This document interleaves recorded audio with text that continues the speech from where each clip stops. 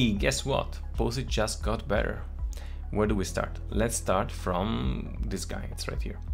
This button makes the camera move even if you have something selected. Before you had to first deselect, then move. Not anymore. Of course, if you have nothing selected, you will navigate the scene as usual. But if you hold this button, your interactions will let you navigate the scene no matter what you have selected. Alright, let's go fast. There is an option to switch your preferred hand. For now, that means that these buttons will switch from one side to the other side of the screen. Now let's get to the hot stuff. You have asked many times for this, and now we have it. A fingers posing system in Poseit. Let me show you some tips to use it at its best. To open it, you need to have a hand selected and tap on this button. You know how I like to experiment and try new approaches, so this GUI is a bit special as it rotates and tries to stay aligned with the hand. And I think most of the time it reduces the ambiguity you might have when maybe the model's fingers would be pointing down but the interface would point up, or you want to resist the palm of the hand or the back of the hand, things like this. I don't know, I think it helps. So when you have the GUI open, it's a little bit like you have like a little mannequin. So if you want to select a hand part, you just tap on the relative button. But if you want to deselect the finger part, you don't tap on an empty space as you normally would, because that would deselect the hand and close the GUI. You instead tap again on the button. As usual, if you have nothing selected, you can rotate around, or you can use the new navigation button here. You can also select multiple bones and rotate them all at once. Just remember that your rotations happen in screen space, meaning it's relative to your point of view. If you want to know more about this fundamental concept of Poseit, please look at this video in the corner, or I'm gonna link it in the description with the exact time where I explain this concept in details. So they rotate in screen space as usual, and they don't have limits, or like they are not hinge joints like the knee and the elbow, meaning you can break fingers pretty easily. This is to give the artist the full control, exactly like in many animation rigs. So if you want to rotate multiple bones at once efficiently, try to align your camera and the direction of your finger drag to make them bend in the most optimal way, so you need to do less tweaks later. In any case, if you mess up, you can always tap on a pre-made hand pose, which of course you can also use as a starting point. The wrist button is a bit special, as you can only have that one selected, because you really don't want to rotate the hand and the fingers together at the same time, so you would really quickly lose track of what the fingers are doing.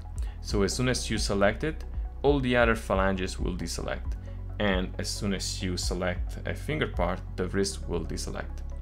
And this is actually a great way to quickly deselect multiple things at once very quickly.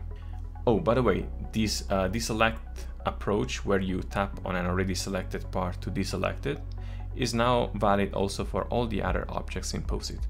I realized that it was needed because at some point I was using Poseit and I was very zoomed in something I don't remember, and I ran out of space on the screen and I could not deselect or navigate around anymore. So yeah, polishing, right? This new finger posing feature is a pro-only feature, but there is more. To celebrate 1 million downloads on Android, this next set of features is gonna be free for all, and they are all about lights. Alright, check this.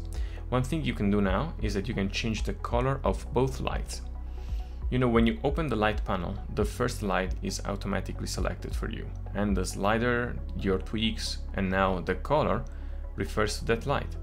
Tapping the second light button makes you change the attributes of the second light. But now you can also access a third light. This is the ambient light. As the name suggests, this is a light that comes from the environment itself, a little bit like from all directions. Hence, you cannot change the direction of this light. That's why you don't see an arrow or like anything. But you can change its color, which is great if you want to create a dark or very contrasted light scenario, or playing with the colors to have a very different mood.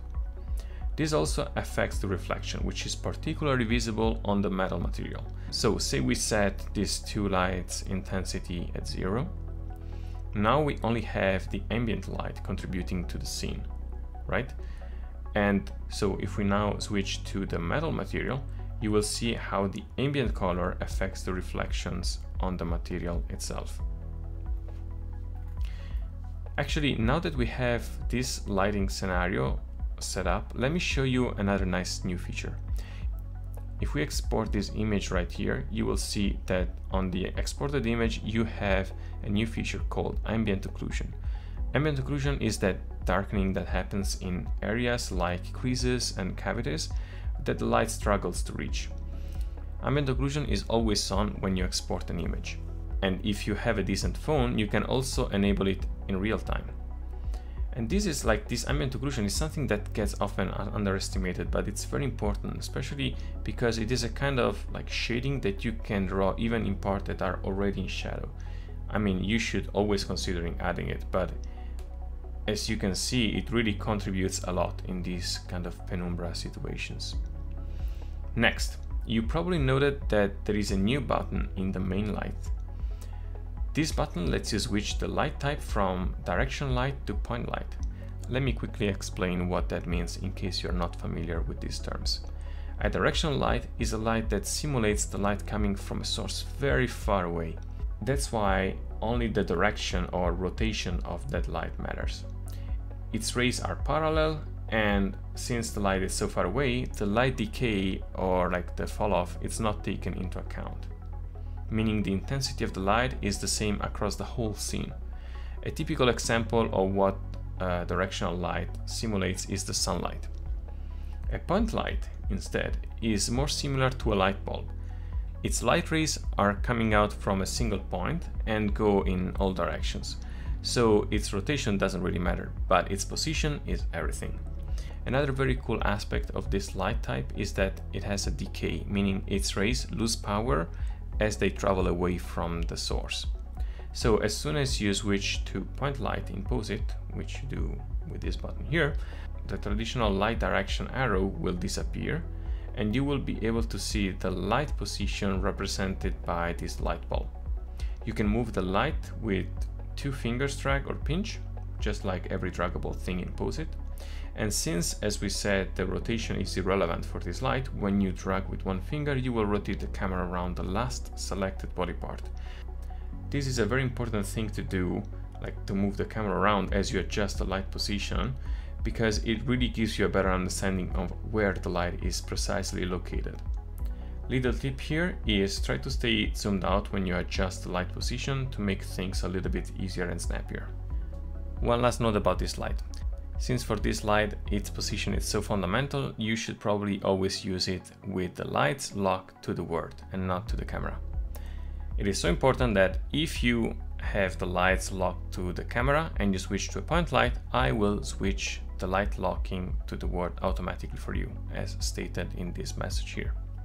So now we have so much freedom in the way we explore different lighting scenarios. Also, I love the light decay in general. It makes things more roundy and three-dimensional, and it's also a great tool to help drive the viewer's eyes towards our selling point. I mean, lighting has a huge part in the way we tell our story, and it's great that you can play and experiment with it directly within Poseit. Like, check this dude.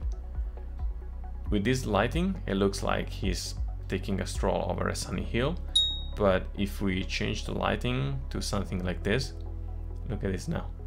It looks like someone high as a kite in a cyberpunk alley, I don't know. Little bonus also for everyone, we now have a new prop, a rock.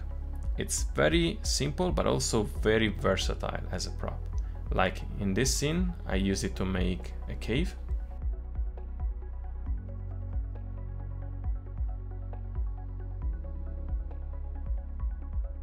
And in this other scene, by squeezing it a lot and making it flat, I made that blood puddle.